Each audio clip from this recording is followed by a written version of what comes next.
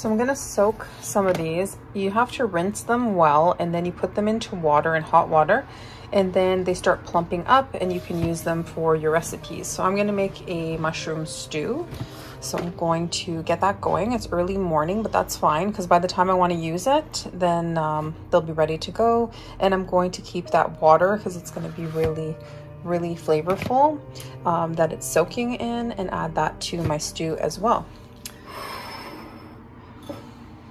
So I'm just gonna do that now, and that way it is done for later. This is just a Costco find, and it has a really solid top on it, but the bottom is plastic.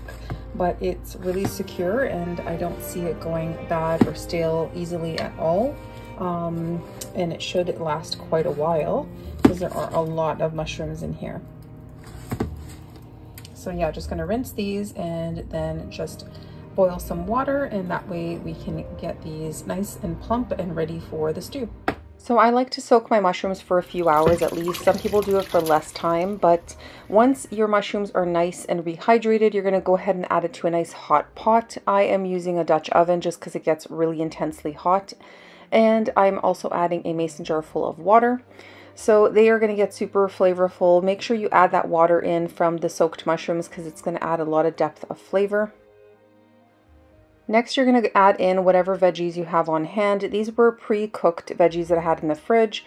And I'm also adding in greens. So I add in greens while it's cooking, but I also add in more greens when I'm serving it in my own dish. So I just added spinach because that's what I had. If you have kale, kale works fantastic in this as well. And that way you get just more veggies in, and your stew is going to be more nutritionally sound.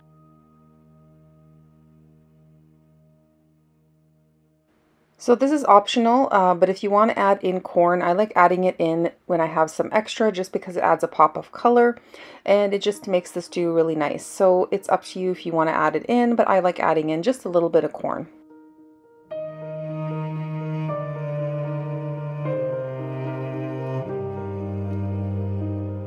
This is another optional ingredient, the liquid smoke. If you want to keep it as whole foods as possible and with nothing added, then don't add it in. If you want to jazz up your stew a little bit more and add in more of that amazing smoky flavor, then go ahead and add a drop or two. It makes a huge difference. You really need very little of it in order to taste it.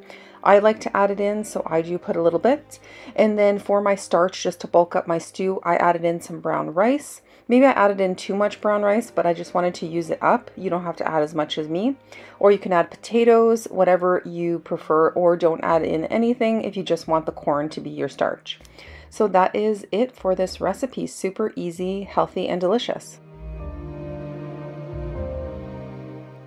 So this stew does take quite a while to cook on the stove. You do have to keep checking every so often just to, see if the mushrooms are to your liking, or if they're too chewy, then let them cook down a little bit more. But really it's worth it because you kind of just throw everything in the pot, you let it do its thing and cook up, and it's not fussy at all in that way because you don't have to constantly stir it and check on it. Just look at it every so often and let it cook up. So the rice always goes in right before you're going to serve it just to warm up, and it's going to be cooked already. Just get like a pre-cooked rice, or I always have some in the fridge on hand, so I threw that in. Super easy, and again, you can customize the veggies to your liking and add in whatever you prefer.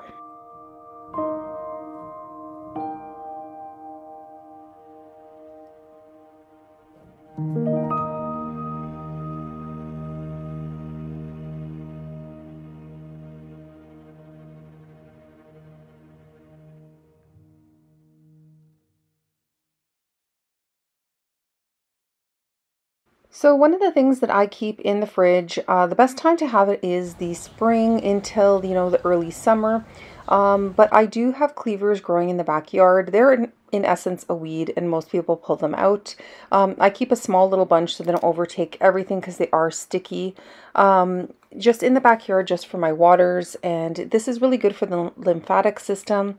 So it's basically going to detox, and it's really important to have these infusions. I really like having them because I feel like I'm cleansing my body and removing all of the toxins that build up over time because we can't avoid it. We're constantly getting bombarded with something, whether it's the air we breathe, the food we eat, just all of the products we put on our body, it just builds up. So when you have things like this that are easy and you can put together and just have a simple water, this is just cleavers and a little bit of lemon just to jazz it up. Some people sweeten it, but I don't like to.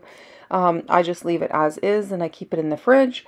I let it infuse for 24 hours and I drink it the next day. Super easy, very fuss-free, and I'm cleansing my body. So another thing you guys know that I love is thyme. Thyme is super easy to grow. I have it in the backyard, and I just did more from seed as well, just because I always have my thyme water. And again, I like to add a lemon or a lime, but usually lemon, just to add some extra flavor to the water. And I also infuse that for 24 hours. I like doing my thyme water at room temperature, so I just keep it out. The cleavers I'll keep in the fridge getting cold, and then I'll take them out and drink at room temperature later. But yeah, super easy to grow these herbs, and that way you have these wonderful drinks to have to detox your body. So yeah, I hope you enjoy watching today's video. I hope you found some value in it. Thanks for being here, guys, and I appreciate each and every one of you. Health, joy, and positive vibes to each and every one of you. I'll see you in the next video.